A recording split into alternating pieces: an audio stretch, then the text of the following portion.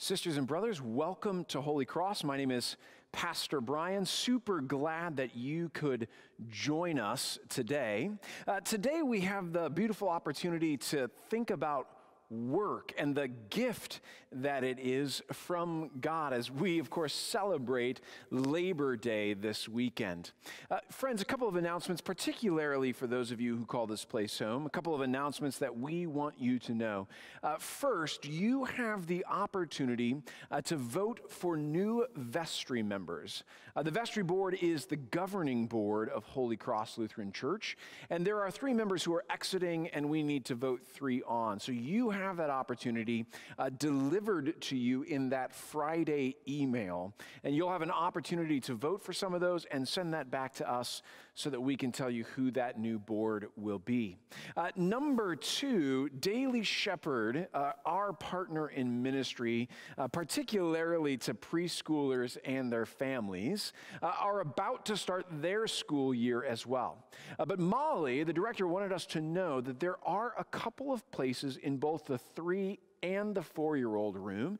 So, church, if you know anybody who's looking for good preschool care, good love with an incredible staff, can I encourage you to just share Daily Shepherd as maybe a place where those people that you know could utilize? And then number 3, our 55 and over group are hosting a book club. Shirley Kelly's hosting that.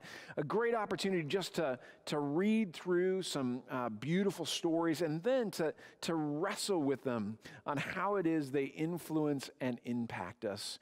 Friends, there's lots of other things that are happening. Make sure to check out the website, or if you're connected with us on Facebook, make sure to get connected on HC Community, where we have, just all the details of everything that's happening. Friends, want to just spend some time as we get into worship, getting our hearts and our minds right as we settle into God's Word today. So friends, will you pray with me?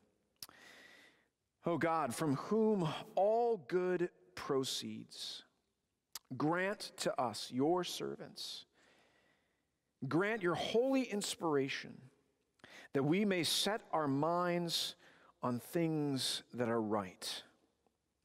And by your guiding, by the outpouring of your Spirit, we might accomplish them. Through Jesus Christ, your Son, our Lord, who lives and reigns with you in the Holy Spirit, one God, now and forever. All God's people, we agree and we say, amen.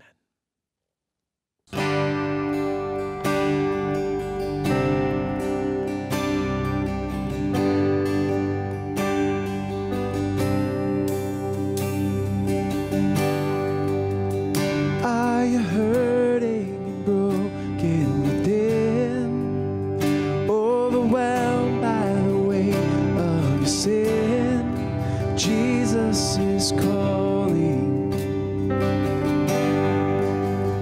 Have you come to the end of yourself? Do you thirst for a drink from the well? Jesus is calling.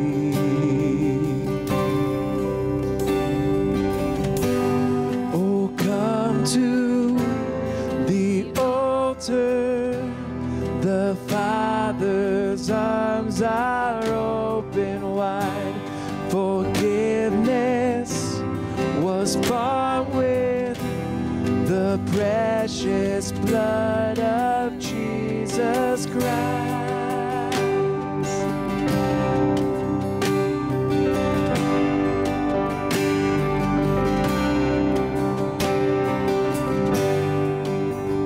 Leave behind your regrets and mistakes. Come today, there's no reason to wait. Jesus is calling. Bring your sorrows and trade them for joy. From the ashes a new life is born. Jesus is calling. Oh, come to the altar. The Father's arms are open wide. Forgive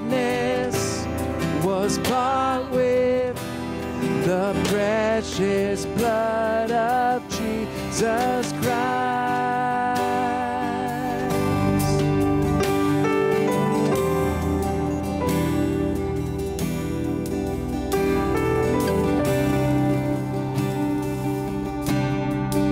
Oh, what a Savior, isn't He wonderful? Sing hallelujah, Christ is risen. I bow down before Him, for He is Lord of all. Sing hallelujah, Christ is risen. Oh, what a Savior, isn't He wonderful? Sing hallelujah, Christ is risen. I'll bow down before Him, for He is Lord of all. Sing hallelujah, Christ is risen.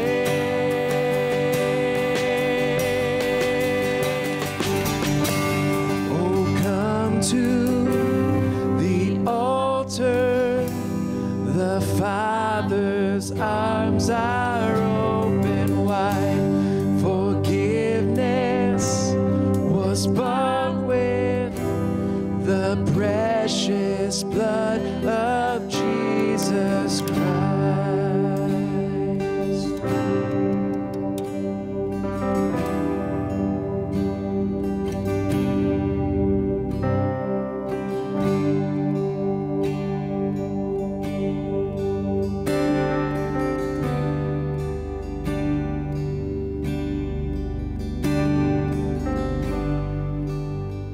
Bear your cross as you wait for the crowd. Tell the world of the treasure you found.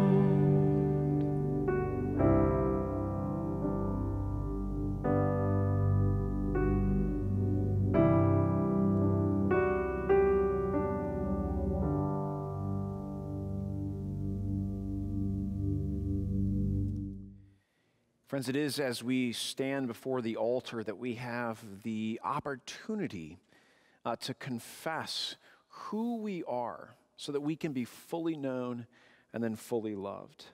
You see, our Father has called us to labor, and He's called us actually to labor in the Lord, yet far too often we labor for our own glory rather than for His.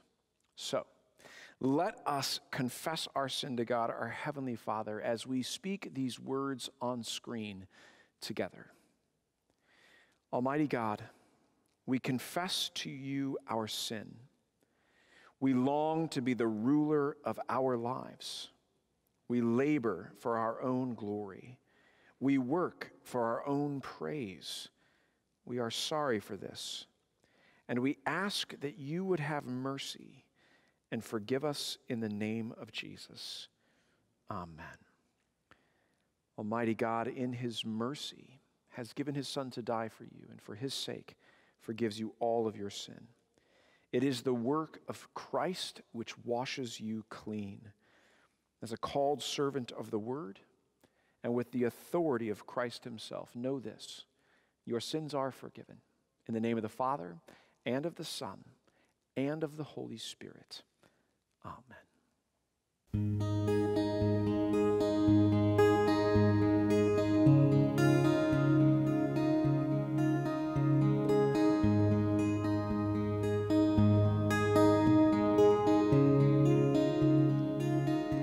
I love You, Lord.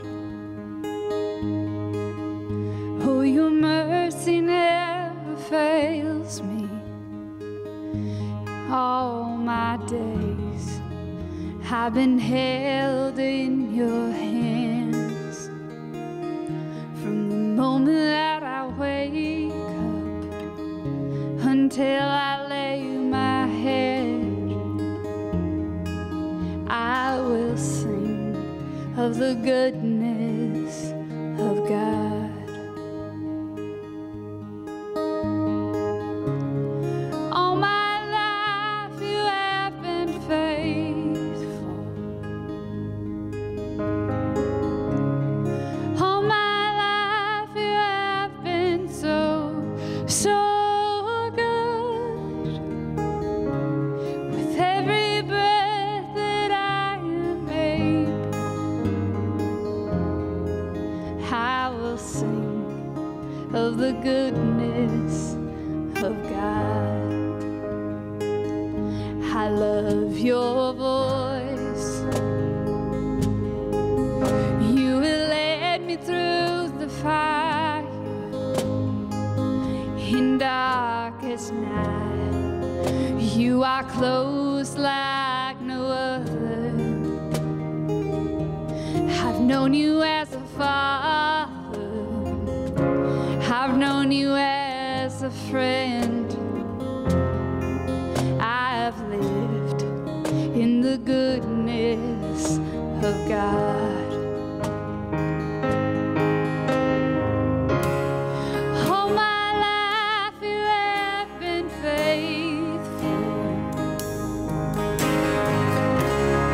All my life you have been so good. With every breath that I am able, I will sing of the goodness of God. Your goodness is running after me. Your goodness is running after me.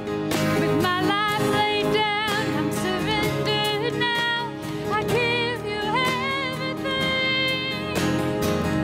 Your goodness is running after me. Your goodness is running after me. Your goodness is running after me. With my life laid down, I'm surrendered now. I give you everything. Your goodness is running after me.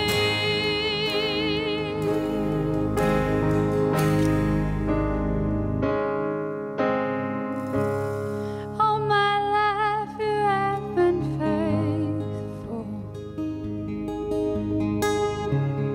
All my life you have been so good. With every breath that I am able, I will sing of the goodness of God. I will sing of the goodness of God.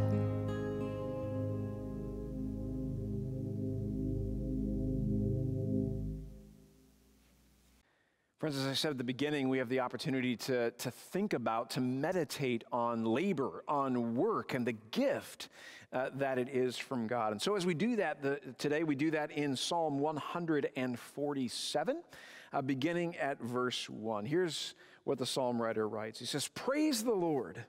How good it is to sing praises to our God. How pleasant and fitting to praise him. So the Lord builds up Jerusalem. He gathers the exiles of Israel. He heals the brokenhearted and binds up their wounds. He determines the number of the stars and calls them each by name. Great is our Lord and mighty in power. His understanding, it has no limit. The Lord sustains the humble, but casts the wicked to the ground. And so sing to the Lord with grateful praise. Make music to our God on the harp. He covers the sky with clouds. He supplies the earth with rain and makes grass grow on the hills. He provides food for the cattle and for the young ravens when they call. His pleasure is not in the strength of the horse, nor his delight in the legs of the warrior. The Lord delights in those who fear him, who put their hope in his unfailing love. Extol the Lord, Jerusalem. Praise your God, Zion. He strengthens the bars of your gates and blesses your people within you. He grants peace to your borders and satisfies you with the finest of wheat. Thus far, God's word for us today.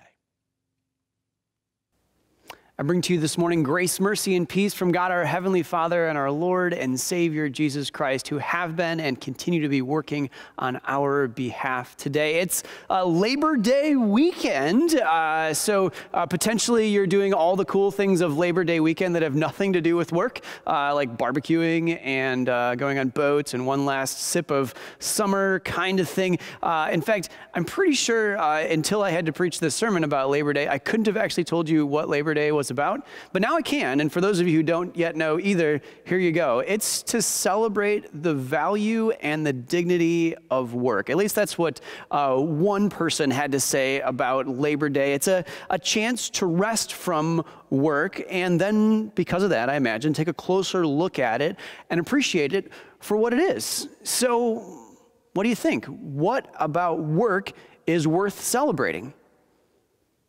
Maybe a harder question to answer. Maybe a question that you answer regularly already anyway, as you get home from your work, if that's what you do, or come home from school and you get that question, sometimes dreaded, sometimes looked forward to, but like, how was work? How was school? Is there anything that you usually hear in that or find yourself saying in that that's worth celebrating? Sometimes, maybe, but not always a question that's answered with things that we can celebrate. Well, as we think about your work at a job or at school or the work that you do at home, you might call it work or an assignment that we complete or a task that we accomplish, but it's all work and all requires effort or labor. So what the question here is, what's the value of it? What's the dignity in it? I imagine the originators of this holiday hoped that we'd particularly celebrate the work of a paying job not related to the care of a home. But I think that the value and dignity that we find in that work is largely similar to the things that we might do at school or in a home. Like, for example, we could celebrate the value of a good day's work. How it makes you feel like accomplished, like the stripes in the lawn when you're all done mowing. It just feels good. That you get to prove to yourself yet again in another day, I still got it. I'm capable. I'm smart. I'm valuable to myself, to the team, to my family. I can find value in it, and that I get to use the gifts that God has given me in a way that's responsible. I get to be a good steward. Or maybe if I think about the dignity of being able to provide for myself or for my family, things that are needed, some of the things that are wanted, what satisfies me or us, the dignity of having a measure of being able to provide a measure of security for when life goes spinning out of control. Depending on the work that you do, that could be maybe the money that's put in the bank for a rainy day. It could be the education that's going to be my safety net, even when this job or another job comes to an end. It could be even just meals in the freezer when we're in a pinch. Definitely some stuff worth celebrating, stuff we can appreciate, that we value, things that we enjoy. But for so many of us, those benefits, they have become more than that. They've become things we expect, that we depend on, that we need in a below the surface, beyond the actual task. And it's important to how I see myself kind of way. For many of us, myself included, the work we do is how we know who we are. We find our value, our dignity in our work. How we do it, what we accomplish gives us our identity. And before you feel too bad about yourself, if you can put yourself in that category, this really isn't surprising. When you consider where we began and where we are now, go all the way back to the beginning of creation, back in the garden, Adam and Eve and God walking around. What's it look like? Adam and Eve are with God. They're in a close relationship with God, and he gives them work to do. Be fruitful and multiply, care for the garden, rule over all these things, take care of that. That's all pre-fall, pre-sin. But then after the fall, when they take things into their own hands, when they decide how they will satisfy themselves, how they're going to be in control, they're going to say, this is who I really think that I am. I'm going to go after things this way. Well, then they find themselves separated from God, in a broken relationship with God, and still with work to do. But the work now, God has cursed them. He said, by the sweat of your brow, by toil, you will do these things. And that's how you're going to have to eat and live your days. And dust you are, and to dust you shall return. In the garden, in relationship with God, when things were perfect, they knew who they were. They had this sense of security. They were fully satisfied. But then moved out of the garden, sin coming in, they still long. We still long to know who we are. Still long for the security that was there. Still long to be satisfied the way we were there, the way they were there. But all that's left is the work. So it's pretty logical that we would strive, that we would work to find that identity, that security, that satisfaction again. And the challenging part of all this, at least this is where it gets me messed up, is that through our work, we think we find it. Or at least we find a taste of it for long enough that we continue to chase after them there. It's sort of like when I play golf, like I just hit just enough good shots that I'm like, yeah, you know what? I should go do that again. And maybe I'll get a little bit better next time. And sometimes it does, and sometimes it doesn't. We find ourselves continuing to conclude, you know what? If I just work a little bit harder, then I'll get those things that I long for in full, or at least more than what I've got now. So we keep at it.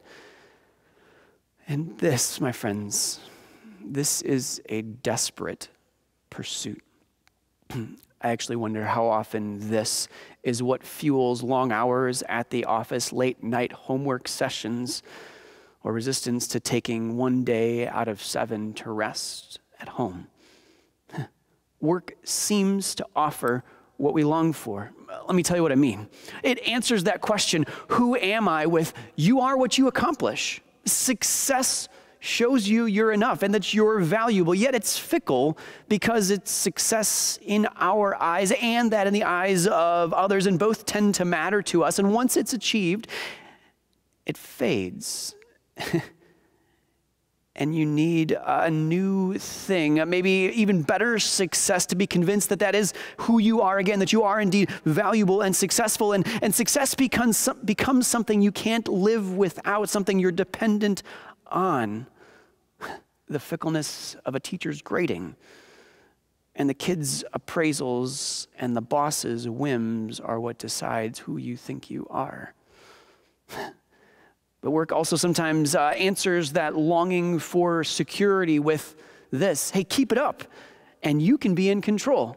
We love being in control. Yes, I want that kind of security where I get to be in control. That's what Adam and Eve thought. I'm going to be in control. I'm going to call the shots here. Don't tell me what I shouldn't do. I'm going to eat that fruit. Don't tell me what's off limits for me. I like being in control. I like it, and I strive for, and I find the control of putting enough money in the bank so that I can be at peace. Or maybe it's the work hard enough, and you can control the grade that you get, and therefore you get to be in control of the path of your future, and you don't have to live in uncertainty about where this path will lead. Or read enough books, or listen to enough podcasts, you who are doing the work of the home. And you can master raising your children at all ages and stages so that they never throw you for a loop that you're not ready for, and you can be certain that they'll always turn out the ways that you've hoped. Or maybe it provides the answer that you're longing for in terms of being satisfied. It sounds kind of like this. Hey, once you buy those things and provide yourself that kind of comfort, then you'll be satisfied. So we work harder. We comply with the lie that more is better. And we so quickly forget how we thought that last time. And we found that this time it still didn't satisfy, and I still needed one more thing. But in this time, we forget what we knew last time and have that same thought again. And well, if I'm honest with myself, honest with you, I think I keep telling myself in those moments, not that I've forgotten that I said that before, but this time it's going to be different. I'm smarter now, more experienced now. I have a better idea what satisfies now. And I know that what I've got is not doing it, so I might as well try. I don't see any other good options. And it's true, often in the moment we don't. We don't see any other good, viable options for getting what we long for. So we keep working at it. Wondering still if this might be you? Here's a few things you might look at in your own life. This isn't exhaustive, but a few ideas. Your friends and family are making comments about seeing you less, and you find yourselves tending to cancel plans that were made. Your work features prominently in your dreams. You feel too busy to justify taking a break from what you do.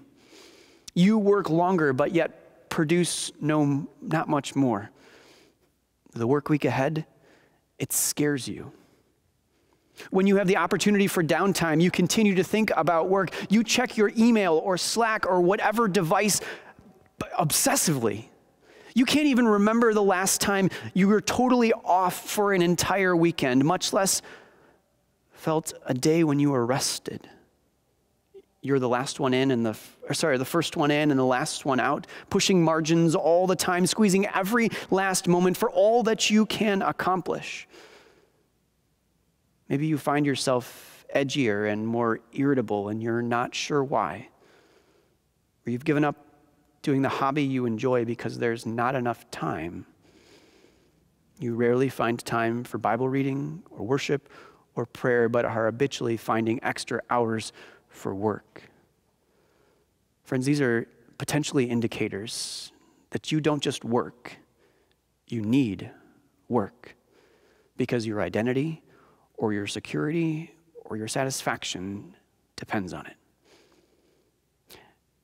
And a firm grip on each of these often looks to you just out of reach, potentially within reach, if I just work a little bit harder, and you keep telling yourself that. God knew that what you long for will never be in your reach. And that's why he's never stopped working to reach you with the only thing that will provide: himself and his work. From the very moment of that fall into sin in Genesis chapter 3, in the garden, the moment that all human beings were separated from God's presence and had their relationship with him broken, it wasn't just man that then worked and pursued in all these ways that are foolish that we found ourselves in. God worked too, and he's never stopped working.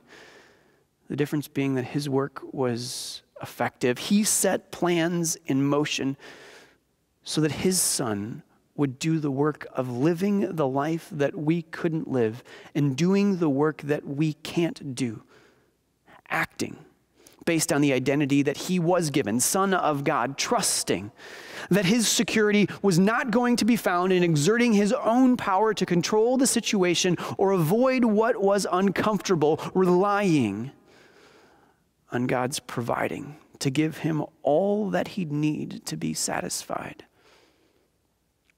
God the Father saddled his Son with the work of carrying our sins, all our desperate striving through our own work and our blindness to his, all our trust in our own strength and our despising of his, all our misplaced satisfaction in the things of creation and our unwillingness to allow what he provides as the creator to satisfy.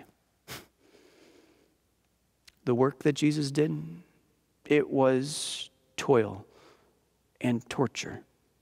It was nails and mind-numbing pain. It was loneliness and longing for the Father's mercy. He fully experienced the toil that we had, and even worse.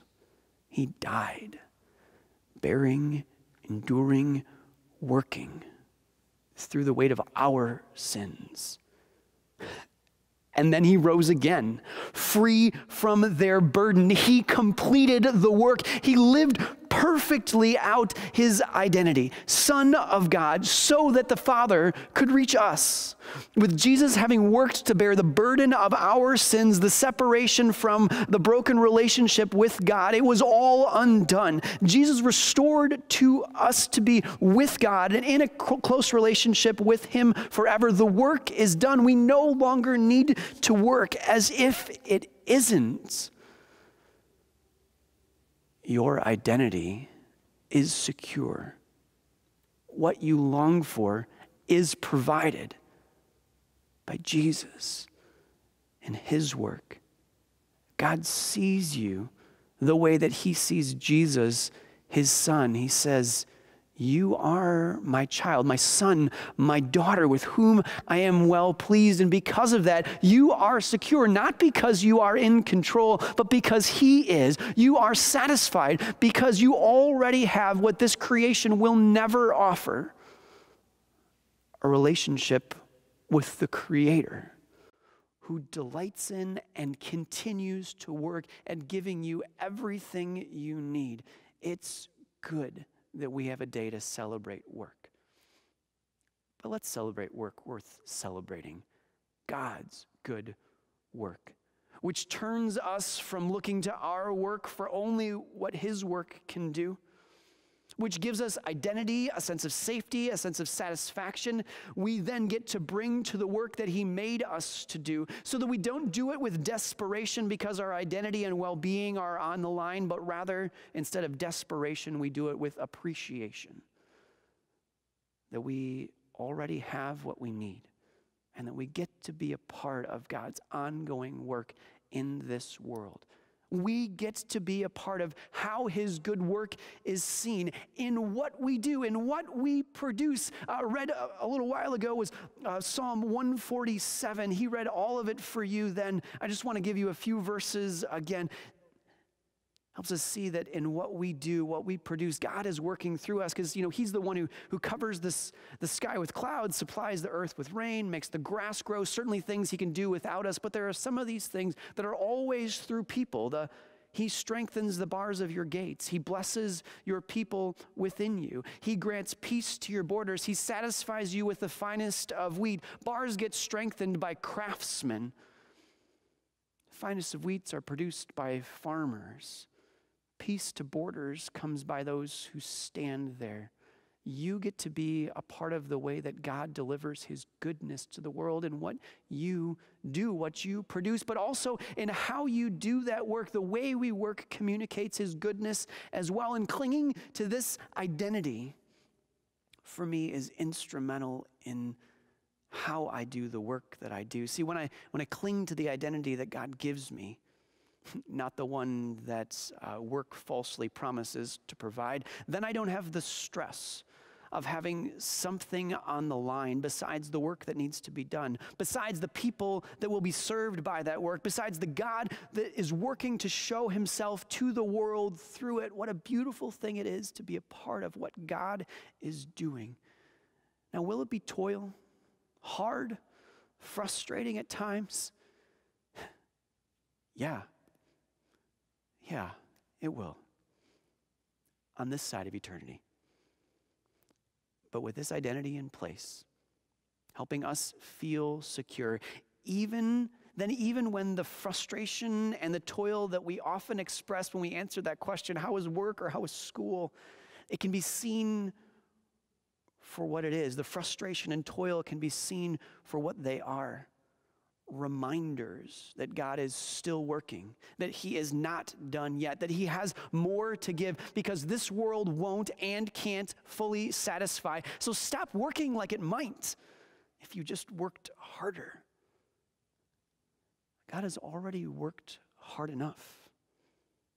The day of completely certain identity, complete security, complete satisfaction, it will come.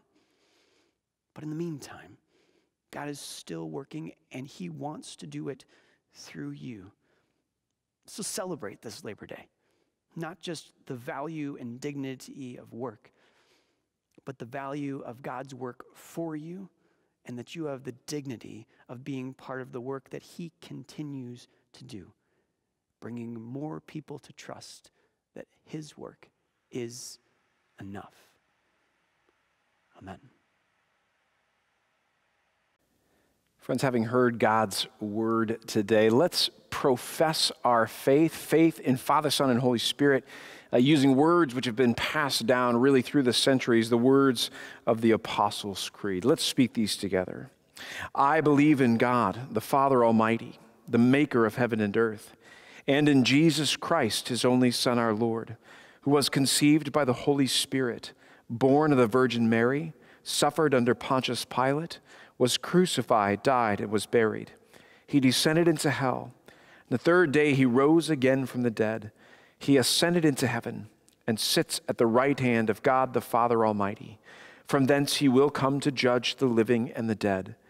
And I believe in the Holy Spirit, the holy Christian church, the communion of saints, the forgiveness of sins, the resurrection of the body, and the life everlasting.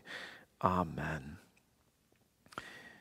Friends, we have the opportunity today to press into prayer, that opportunity to talk to the Father who invites us back through the work of his Son. So I encourage you and invite you to join me now. Almighty God, Heavenly Father, we give you thanks this day once again for that incredible work of Jesus, a work that is completed and effective, a work which rights our hearts and our minds, a work which allows then the work that we do to be an offering of praise, a sacrifice to you. And so, Father, we pray that you would use our hands, our mouths, our feet, our whole lives as we work joyfully and labor in your vineyard. We pray these things in Jesus' name. Father, we pray for all of those who in our midst today are mourning the loss of loved ones.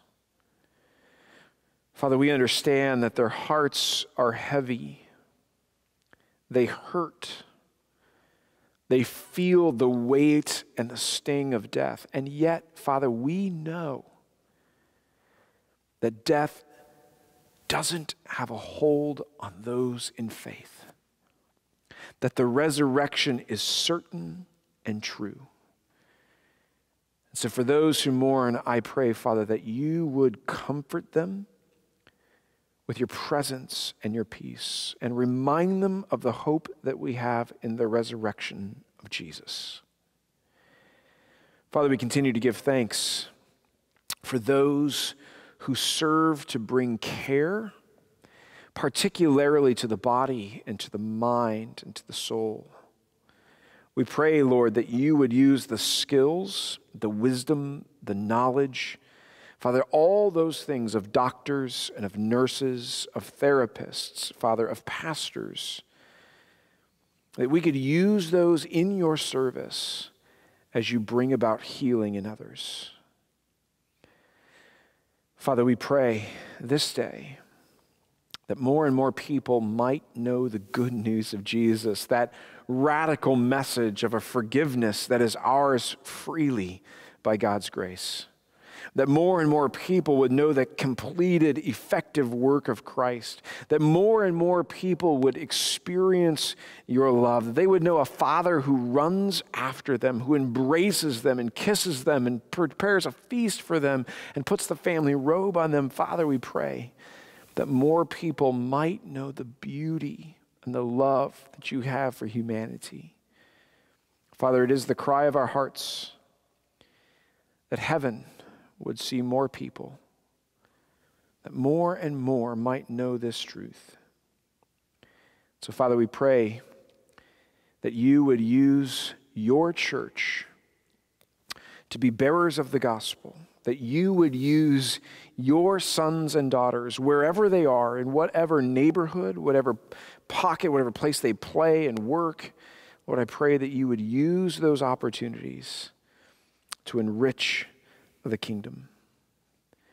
And Father, as schools have started, as families try to get into a rhythm, we pray, again, just for, dynamics in homes. And we pray, Lord, that you would continue to give strength and endurance to kids and to teenagers, to parents, Father, as they just have to endure these days.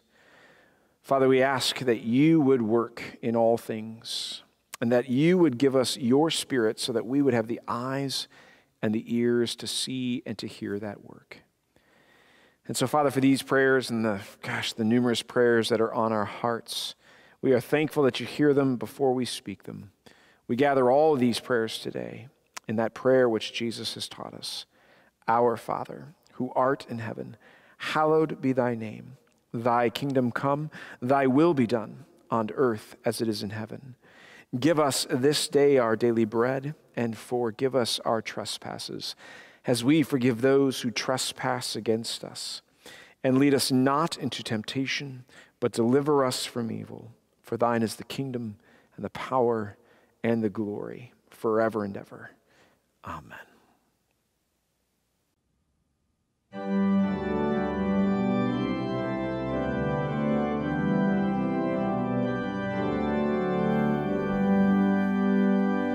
Hark the voice of Jesus calling, who will go and work today? Fields are white and harvest waiting, who will bear the sheaves away? Loud and long the Master calleth, rich reward he offers thee. Who will answer gladly, saying, Here am I, send me, send me. Some take up his task in mourning, to their Lord responding soon. Some are called in heat of midday, others late in afternoon.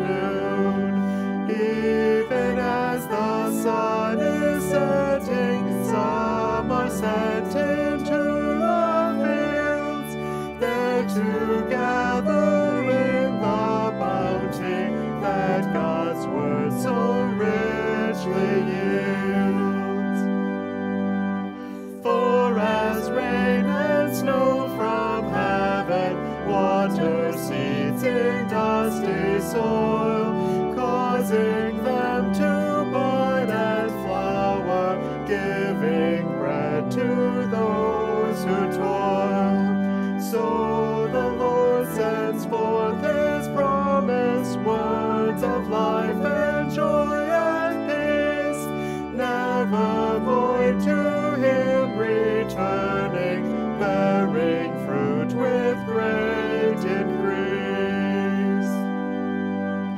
Hearken to the Lord whose coming marks the time when grace shall land, when with his angelic reapers he in glory shall descend.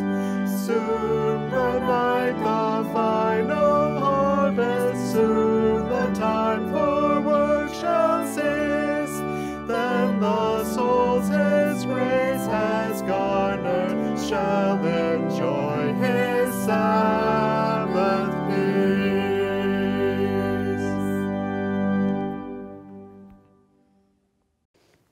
Well, Friends, it is indeed good to worship with you today, to hear about that beautiful gift of work and to give that back to the Lord. Our prayer is that your celebration of Labor Day is a good one and a safe one. And so, friends, as you go with this blessing. The Lord bless you and keep you, make his face shine on you and be gracious to you. The Lord look upon you with his favor and give you his peace. Amen. Now go in peace and serve the Lord. Thanks be to God.